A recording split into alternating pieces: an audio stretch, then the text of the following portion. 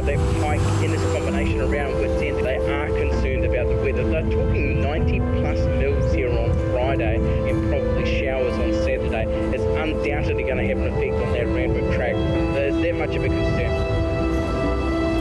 That's an unknown, I think, for a lot of the horses on Saturday if the rain does come. It could be pretty ugly come Saturday, but he's run on a soft track at Trentham, but I think those conditions are going to be completely different on Saturday. So, yeah, look, it's very much up in the air, but we'll just have to run and take our chances, I think.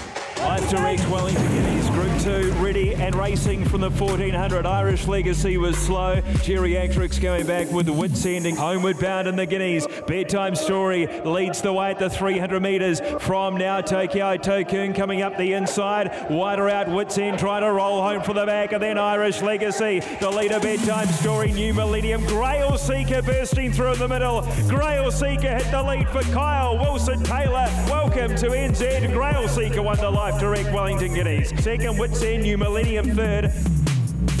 Come through it in great order. I think back right-handed is going to benefit him. We gave him an exhibition gallop at Ellerslie on Saturday.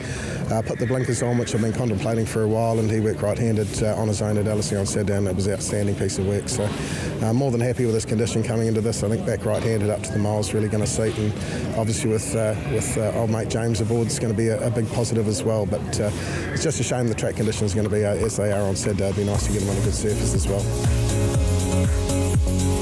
Caroline Kennedy's come over. She's worked for us for a long time and done a lot of trips away, so pretty experienced with travelling horses, and I think she's quite enjoying the week away in the Sydney sunshine as well.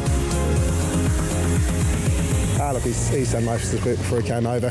He'll just have a quiet gallop tomorrow morning, just evens, probably over 1,000 at Randwick tomorrow morning, and that'll be it for Saturday. And Witz End racing away the last little bit. It has been too good for them. He made it look pretty easy and lethal. You love this game. Well done.